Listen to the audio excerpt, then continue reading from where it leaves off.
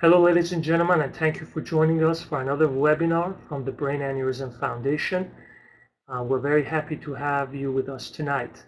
Our guest tonight is Dr. Bob Rosenwasser from Thomas Jefferson Department of Neurosurgery.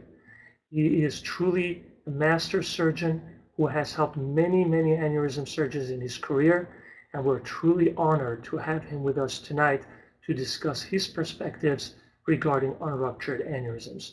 Bob, thanks again, and please go ahead.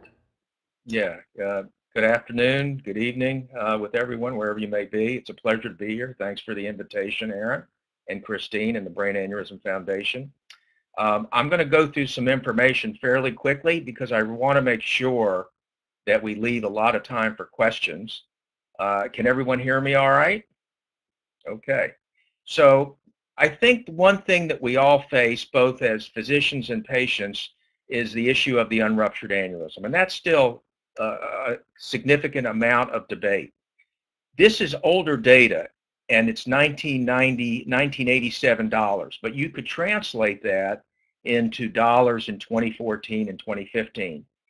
This was published by Dave Wiebers from Mayo Clinic, who was at Mayo Clinic at the time, and look at the difference in cost to society, whether an aneurysm is treated prior to rupture or after rupture.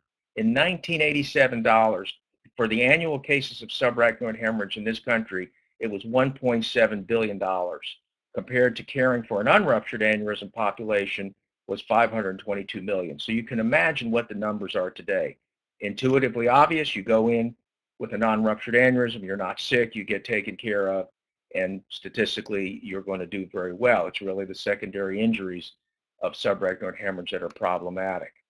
There have been a lot of studies looking at length of stay and hospital cost and prophylactically repairing the aneurysm, assuming the morbidity and the risk is low. Intuitively, grade 0 patients had significantly shorter lengths of stay and reduced morbidity, and that makes a lot of sense. And then the question comes up is to screen or not to screen. Family members, patients are often inquiring about this, as well as other physicians. And I get this is probably the most often question I get from primary care, and the referrals really have changed. Most of our patients actually in the office, unruptured aneurysms do come from primary care, from their office directly. We know that there are certain genetic syndromes that clearly should be screened for aneurysm formation. Type 4 Ehlers-Danlos syndrome, autosomal dominant polycystic kidney disease, coarctation of the aorta are some of the conditions that are related to that. The FIA syndrome, familial incidence of aneurysm syndrome, has been fairly well worked out. It's a cohort in which 2 first through third degree relatives have proven aneurysms, and generally they present at a younger age with subarachnoid hemorrhage, and they also have a higher incidence of multiple lesions. So this is a family syndrome.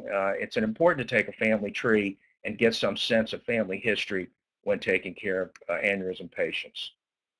Well, we know that family history dramatically increases the risk of hemorrhage. So if you have had a first order or second order relative who have had a subarachnoid hemorrhage, screening is definitely appropriate. But I will tell you that we have to deal with the insurance companies. We speak with the medical directors. We give them the data, and invariably they do get approved for screening. So you should definitely push back if you have pushback from your insurance carrier regarding this. Very important piece of information. And again, the familial outcomes in subarachnoid hemorrhage, well, we know that a ruptured aneurysm, again, another piece of data, and here you can see the references, occurs between 3 and 7-fold more frequently in first degree versus second degree relatives. So very important to screen that patient population. Interesting with patients with prior subarachnoid hemorrhage in terms of following those patients, just a bit of data, and you can see the references, and I think that these references probably can be made available to you through the Brain Aneurysm Foundation.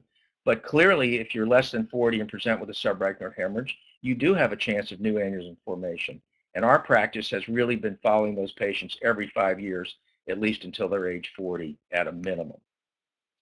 The natural history of unruptured aneurysms, a lot of discussion about that. And Huvuela actually studied these patients for a 30-year period. And really, the annual incidence of rupture was about 1.4 to 2% per year. Again, this was a study that could never be done today.